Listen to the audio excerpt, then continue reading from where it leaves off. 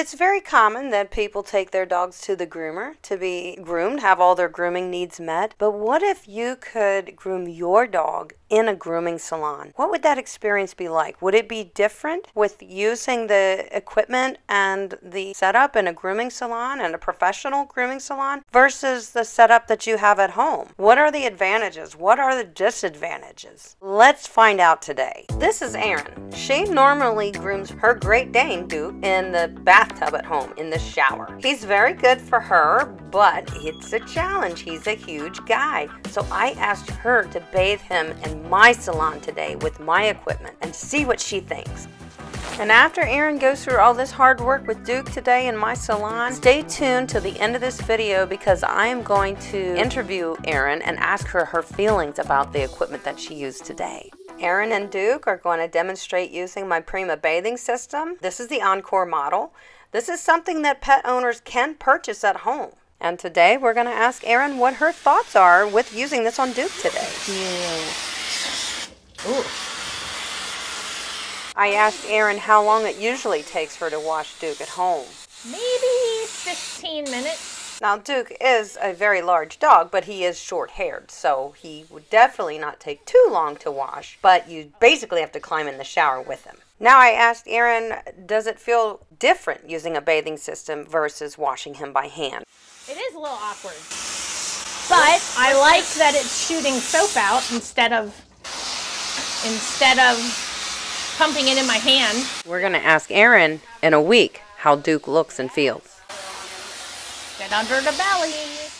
Duke really seems to like it too. This isn't the normal bathing method for Duke, and he definitely seemed to like it. I think one of the biggest struggles for people who own a very, very large breed such as Duke is being able to bathe him and take care of his grooming needs as often as need be because it's such a chore to do this at home. However, if you had to pay a groomer to do a large dog like Duke, say every 6 to 8 weeks, that's quite an expense. So it really does put people in a bit of a pickle when it comes to, hey, I love my large breed, but it's tough maintaining this coat and or paying somebody to do so. So one of the things that I want to remind all of you pet owners out there is that the pet wash stations around you are such a benefit to you and your pet. They're set up for you to bathe, wash, and dry your pet safely in a very safe, climate-controlled environment. So please look up pet wash stations near you. I did a review of a Pet Value. I'll link it in the card right now, and telling you what I felt as a professional of the Pet Value pet wash stations. Another tool for you to take advantage of when bathing your pet are these pet bathing gloves. I asked Erin if she'd like to try this on Duke. She said this is wonderful. It definitely helps to exfoliate. It releases the dead hair. It stimulates good blood flow to your dog's skin and coat. I'll link them in the description below for you. And also, because Duke is a short-haired shedding breed, I encouraged Erin to try this bathing brush as well, which is a bathing brush on one side and a Boar's bristle brush on the other side, which is great for deshedding and massaging the skin and coat on a short-haired shedding dog like Duke. Using the right tools for your dog breed and the right equipment is definitely crucial to a successful groom, to keeping your dog's skin and coat healthy. And you know it is absolutely my pleasure to share the secrets of the pet grooming industry with you, so you can provide quality care for your beloved pets at home. And don't forget that all products and tools that are available to professional pet groomers are available to you too. Another one of my favorite secret tips I shared with Erin today is just these mixing bottles that you can purchase. They're so inexpensive. You can purchase them on Amazon and you pre-mix your shampoo and conditioner. As you can see, we're conditioning Duke right now. I do think conditioning your dogs is very important, no matter what breed it is, especially if they're just pets. We're not showing these dogs. We want to definitely maintain healthy skin and coat. These mixing bottles really make it easy to dilute your shampoo and conditioner and to apply it to your pets in the tub. Rinsing your dog after shampooing and conditioning is so very important, and this step is often cut short by pet owners, leaving buildup and product behind in the coat. Having a good spray nozzle is the key to a good rinse. Again, pet wash stations are equipped with the top-of-the-line bathing equipment, including low-flow, high-pressure sprayers. And a thorough rinse is imperative to promote healthy skin and coat, meaning that product left behind that is not completely rinsed during the bathing process will likely cause dry, flaky, itchy skin and could lead to what is considered skin allergies and require a visit to your vet. I've only been a groomer for about 15 years. See my technique? I got good technique up in here. You've been grooming a Great Dane, so you definitely have some experience. Woo! And usually you do this in your shower. Yeah, but I don't have this nice thing.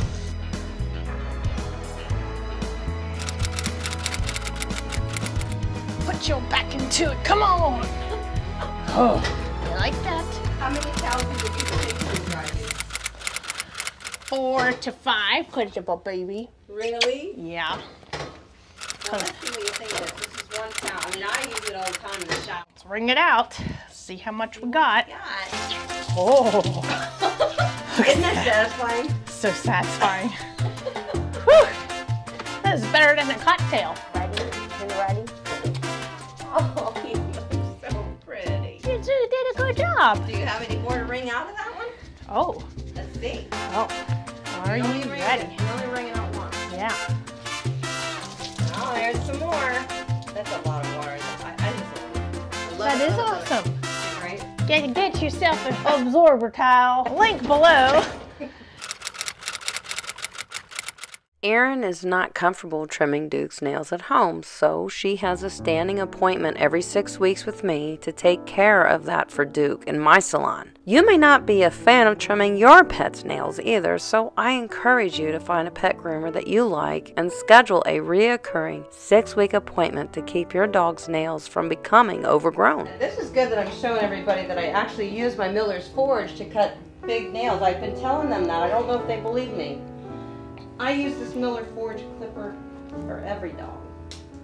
Because remember, untrimmed nails can break during activity and injure the quick, which is the blood vessel inside your dog's nail, especially if you have a large breed of dog. I've been trimming Duke's nails professionally since he was a puppy, and look at how confidently he walks into the salon, hops right up on the table to have his nails trimmed. It only takes 1 or 2 sessions of working with a dog to train them to become comfortable having their nails trimmed. So be sure to keep this high on your priority list when you get a puppy. Infrequent trips to the groomer for nail trims will usually result in a very fearful dog when it comes to having their nails trimmed. Here's a tip. I like to trim the nails immediately following the bath because the nails are less brittle and they're moisturized from the bathing process. Well, I'm not sure how I'm feeling about being in a grooming studio, but I've had a good trainer.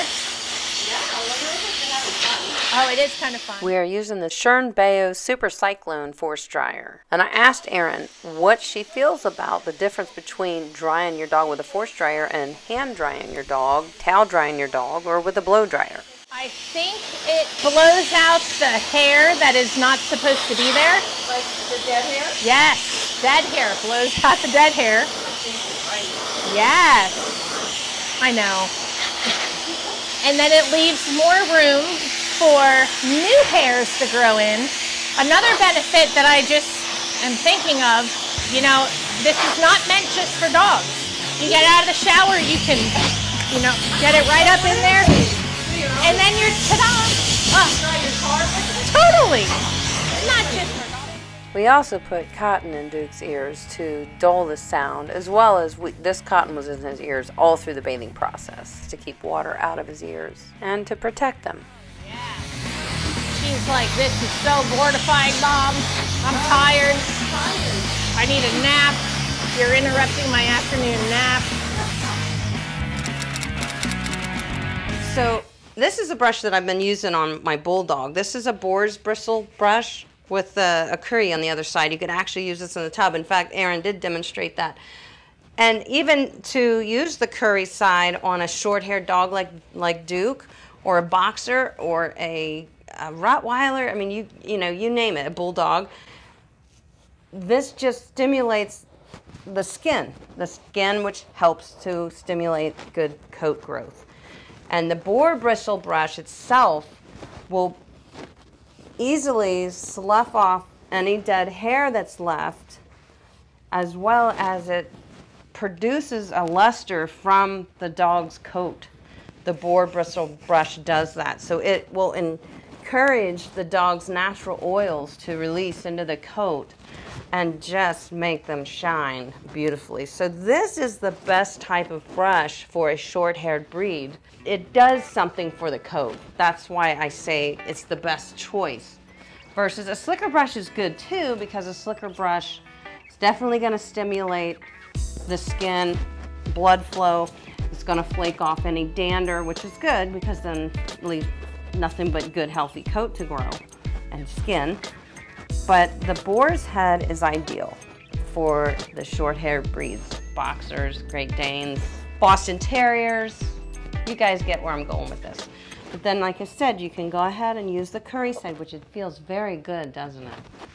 And that is actually going to stimulate some, you know, blood flow to the skin, which is what's going to encourage good, healthy skin and coat. And it also does help remove any loose hair, anything that needs to shed out.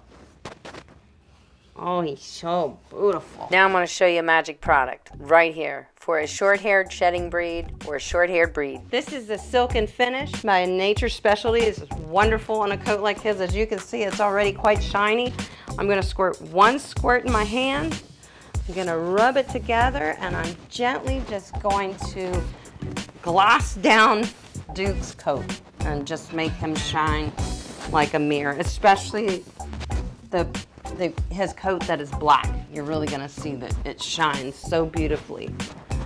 And the only thing left to do is I have a little squirt of Nature's Specialty Almond Essence, and now he smells like a show dog. We are going to remove the cotton and clean his ears.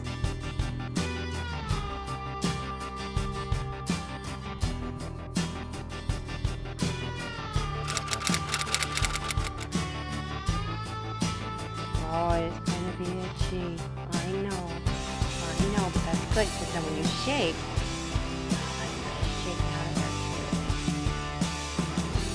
there he goes. All right. Now let's walk Duke out. Let's see what he looks like in the sunlight. He is beautiful, guys. He is just shining. And Aaron and I are just getting ready to get together here at the end of this video and talk to you 1 week later after Duke's groom here in my salon and see if there was a difference between her grooming him at home and her grooming here with my products and my equipment in the salon. Because though there is differences in grooming your pet in a professional grooming salon, there is also things that you can do at home, and that's what we were trying to bring to you in this video. There are things you can do at home to really produce a professional groom for your pets at home. So let's see what Aaron has to say. So Aaron, it's been exactly a week since we washed Duke in here, since you washed Duke in here as a professional. Have you noticed any differences in when you bathe him at home versus bathing him here using a force dryer, using the Prima bathing system? Obviously, your back probably feels better. Yes, he was way higher. It was way better on my back. Yeah. Back. But yes. The grooming, is it the same, or did you notice he seems to be smelling better longer? He smells way better longer. Okay. Usually at home, I don't get as good as bath as here because this is professional and it's amateur at home. But I do the best I can in the tub. So some of the things that we used, like this loofah, we used to wash Duke's face, and we lost the footage. It was the lost loofah footage. Lost loofah? It's gone.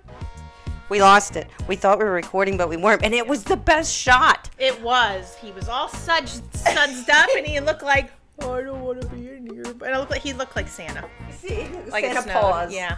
It was cute. It was But cute. we used this, and boy, did it lather. Yeah, it was the first time he ever got loofah'd, and he liked it. And we even used it a little bit on the body. Yep. You know, we can do that too. However, we also use some other things. We used these orange gloves. They are exfoliating gloves. Is that what they're called? Spacey gloves. I don't know. They're bathing gloves. Yes, they have these little grippies on it, so they're kind of they're rough. massaging, but they're Yes. soft. And we have one at home. We have a big black one that goes like up to here. Same thing We- with like here. Yes, your little knobbies are a little bit nicer than our knobbies, they probably because softer? this is grooming quality, and ours is probably something cheap. Well, you But can buy these off Amazon. yes, There's a link in the description below. get that link. I like this one better. We do use it like after we have the soap on him to exfoliate him to get all this dead skin off. But I do not use it to rinse him because I like to feel if all the soap's out. I saw you when I was watching and putting the footage together. That is very good that you do that. Not everybody thinks to do that. And you are kind of massaging the soap off and out of his skin as you're rinsing him. Yes. That's very important. I'm going to throw a clip in here right now and show everybody what we're talking about. Yeah, check it out. That's a good thing that you do that. Now, what about, we use mixing bottles because you know all the shampoos and conditioners are dilutable when we're washing our dogs. These are great because they help you with your dilution ratios. So, and it also helps you to dispense the product on the dog nicely. Yep. So what are your feelings? I do like this. We do not use a conditioner because isn't this like a conditioner? Well, you can put anything. Okay. You can use shampoo. It's just the mixing bottle itself. Gotcha. Oh, I like the bottle. Yeah, and then you can squeeze it wherever you need to put it. You know, it just, I think it makes the application. Oh, it does, because you can put it where you need it. If you're under the belly, you can kind of go like this and whoosh, whoosh, whoosh, get Like in a there. windshield wiper? Yeah, like whoosh, whoosh. Washy, washy. Yeah. Wax on, wax off. Daniel fun. But bottles work wonderful. Get yourself one. Is there a link below? Link in the description below. Well, get your link. All right, and another thing that we did was we tried this brush because I thought this would be great for Duke because he's a short-haired breed. It's the Boar's head bristles. When he's dry, this is a great brush to use on a short-haired breed like Duke, a short-haired shedding breed especially. It polishes the coat. It releases his own natural oils into the coat, which keeps his coat more waterproof and hydrated. And you tried the bathing side when you were washing him. Oh, he likes this side. He likes anything. If somebody's touching him and scratching him and massaging him, he will be like, oh, like He little really Yoda. seemed to, He yeah. loves it. Oh, yeah. Yes. And that makes a brush like this serves so much purpose for a dog's coat, such as Duke's, that like my bulldog, this is what I use on little Gus. When I get this out, he comes running. It feels so good. It's like a massage. Yeah. So that's if you have a short-haired breed, even like a pit bull, boxer, this brush is wonderful for that type of coat type, and for that breed, it's really. Yeah. You can even. Oh, sorry, I was trying to. And what else do we probably have in the description below about this brush? There's always a link for everything. There might even be a link for her. Yes, I'm not going to forget to talk about the absorber towel. I think you really like the absorber It's my towel. favorite part of grooming. I'm going to get me some. This is the absorber towel. It's kind of like a chamois for your car, but it's a chamois for dogs. Yeah. And instead of using 6 beach towels on Duke at home, used 1 and wrung it out twice. Yeah, and we got a lot of water when you run it out. And they're big. They're big. They are big. They're really big. Hello. We're still here. Okay. But That's they're actually the amazing. smaller one. They make two sizes. They make a bigger one. This is the 17-inch. Love it. Yeah, me too. And I Get find you. the 17-inch is fine even on a big dog. Yes, absolutely. It's wonderful. It's soft. It, like, a towel is just kind of hard and it just doesn't. Abrasive. Yeah. And it isn't. doesn't work very well. This was great. I actually need to find that link. It's in the description below. Hashtag get your links today. Everybody get a link. Yeah, so great. I was really happy for you to try that product Yeah. too, because I know you said, oh, we go through several towels when we dry Duke at home, Oh. which of course you would. And this But- is nice. I want to order feel too. it's a necessity. Absolutely. And it's very affordable. Yeah. How much are they? Geez, I think they're $23, something like that Oh, at that's most. absolutely Actually, worth it it. might be cheaper. I haven't looked in a while because Probably rolling it up wrong. no, you definitely want to store Oh. it damp so you feel how it's still damp. Yep. So after I'm done at the end of the day, I wash, and I only use 3 absorber towels in this shop. But I don't wash. I don't groom as many dogs as I used to. I groom maybe 5 dogs a day. But I'll wash them in a bucket with hot water and a little bit of vinegar, and put some baking soda in there too. It smells like a wet towel right now. I was seeing if I smelled vinegar. No, vinegar just don't helps smell it vinegar. deodorize a little bit, you know. And Cleans it. yeah, that's it. You can wash them in the washing machine, but just do not dry them. It'll ruin them. And you wring them out after you wash them and store them damp in either a bag or the tube that they came in. Yeah. Yeah.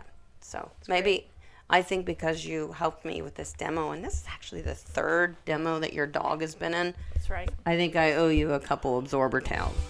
Oh my gosh, I'm so happy I get to take an absorber towel. No, you can't take mine. That's mine. Because it's already worn in. She don't want me to take it. I want you to have your own brand new. Don't tell me what to do. You use Oh, my maybe dog. I'll buy you a loofah too. Ooh. I love loofahs. I use them on my skin since I was little. They're great. Absolutely. And why are we only now just figuring out that we should be using them on our dogs? Gosh, I have no idea. What's wrong with us? It's because you're so smart. I am.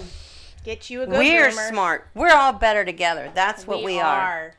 Erin, thank you so much You're for so sharing Duke and for welcome. doing the work. I didn't have to do the work. I did have to clip his nails. Yes, I do not like doing that at home. Oh, I wanted to ask you. Oh. That's okay if you don't like trimming your dog's nails. Duke comes to me for nails only. She takes care of all his other grooming needs. I tried one time when he was little, and he may have moved a little bit, and I saw some blood and couldn't get it to stop, and it scared the poo out of me and said, I ain't doing it. Is that why you're not comfortable doing That's it? why I'm not comfortable, because he's got big nails, and I do not want to see my baby hurt. Didn't we see 'Cause I'm a bubble nail wrap mom. boo-boo with Duke one time? What happened? His nail was getting long, and he was running out on the back porch, Having fun. and the nail got caught in the deck and went sideways, and he bled like a stuffed pig. What happened? We had to take him to the vet, and they had to cut it. They had to go in and literally cut it under the skin out, and now the poor little nail just grows outward. It's still there, It doesn't even get but as it's long a as funny the other nail. one. Yeah, it It's- doesn't grow as yeah. long as the other ones. I noticed that too. But hey, listen, that happens, especially with a large breed, because they have a lot of weight behind them when they're running and playing. And his nails have never been like massively overgrown. It's just No. that he's a big dog. Yeah. So that's why it's important that people just get on a routine schedule with a groomer every Yep. 6 weeks, and they won't have to worry about breaking a nail like that as often. It still could happen. But Right. And I feel comfortable bringing him here. he likes it here. He gets right up loves on it. the grooming table. Right up. Did you notice when we tried to get him in the tub, he was reluctant? Do you know why? Because it was new. He's never been in there Yeah. before. Yeah. He didn't want to go. It was like pushing a cow into a I have stall that didn't want footage. to go. Yeah. Should I show a little footage, a little clip? Oh, yeah. I'm going to show a little clip. Just a little clip, because we both were like, okay, this is horrible. It's awful. So, And I'm the bubble wrap mom. I can't handle that kind well, of I stuff. don't like forcing them. This is why I always tell people, especially if you have a large breed, you want to start getting them groomed when they're a puppy. Yes. Just like when we started working with his nails, he was young, and within the 3rd time, he would walk up and get on the table himself. I didn't even have to Yep. tell him what to do. Yep. And now if we're talking too long and he comes in and I drop him off and it takes too long, he lets you know. He starts barking. Let's go. Yeah, he's like, I'm I came ready." in, I got my nails Yeah. did, and I want to go. Yep. No talking But afterwards. that's why he wouldn't get in the tub. So if somebody has a big dog and they just expect that they can just take him to a groomer when they're 3 years old, they're highly mistaken. Yeah.